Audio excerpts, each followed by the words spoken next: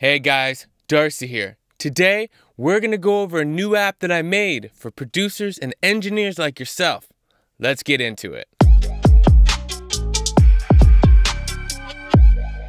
Alright, so now that we're in here looking at this app, the app is called Studio Assist. And yes, when I say I made this, I coded the app myself. So let's take a look at what we have here. First, we have a millisecond calculator, followed by scales and frequencies. And then we also have settings. Okay, so let's jump back to the first one. The use for this is primarily, for instance, when you're working with a reverb plugin and you have to figure out how long you want your reverb to actually be, the length of it. As well, you may also want to look at pre-delay. So let's look at this from top down. First thing we have is our BPMs. We can go into here and type the BPM for a song that we're working on. Let's say it's 160 BPM. And you can see that throughout the bottom that the notations are changing as you type something. If you click these buttons here, it will also change. So what you're seeing is either standard, triplets, or dotted notation, and then the different notes. And you see that the icon changes when you hover over one. So when you click on one, it's going to copy it to your clipboard. And if I were to bring up my spotlight and paste this, you will see that it's actually giving you all of the decimal points. I'm just using a rounding on the larger number just to make it visually more appealing, right? So if I click on, for instance, this 36 milliseconds, and we go paste, we have 35, right?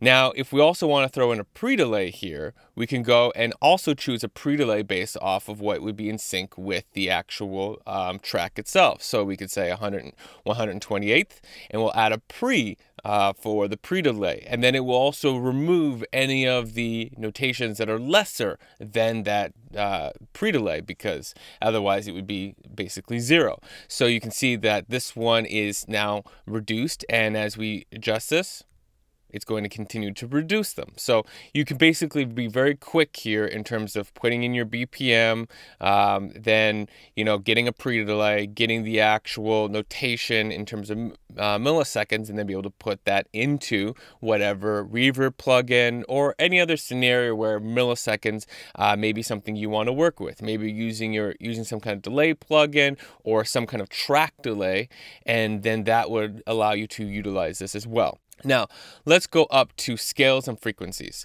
The basics of this is fairly straightforward. You're choosing what key your song is in. You're choosing what scale it is in. We have multiple minors and majors that are in here.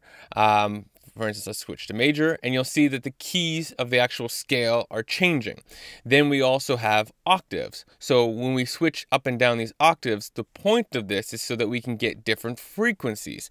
So this can be used for two different purposes. One, we can use this just for composing if you don't have the scale memorized in your mind, but also so you can also get the actual frequencies across the octave. So that way, if you're doing some form of EQ, multi-band compression, whatever that you may need to look at the frequency of something, you can actually get that frequency. And again, we have the ability to click, and then we're going to actually get the actual frequency as a value that we can now paste into whatever software that we are utilizing. We also have the ability to type and search. So if I just want to put D in here, it would also reduce my list down to available options. So let's say we choose D, and again over here we could do something like type the word blues and get a major and minor blues. So you don't just have to do a click drop down, you can also actually type to search. And then the last set of sections is the settings. And this one right now is pretty straightforward. We have the color palette will sync with your system. Mine is currently on dark. We can also switch to a light mode, and then we'll see that all of these interfaces match a light mode. This is really just down to preference for yourself, and you can also say it's always in dark mode. I leave mine on system, so that way if I switch back and forth between light and dark, I can see the difference. There's only one more feature to cover here, which is going to be feedback, and essentially essentially, if when you use this app and you say, hey, I either have one of two scenarios, I have a feature that I would love to request, or I have a bug that I would like to report, just fill out this form. It'll shoot me over an email into a place where I can manage it, and then I can, look at addressing that for you. And that's pretty much it. This is my new app called Studio Assist. It's here for whenever you need a little assist in the studio. I hope you like it, and let me know if you have any questions. Otherwise, have yourself a great day. Peace, y'all.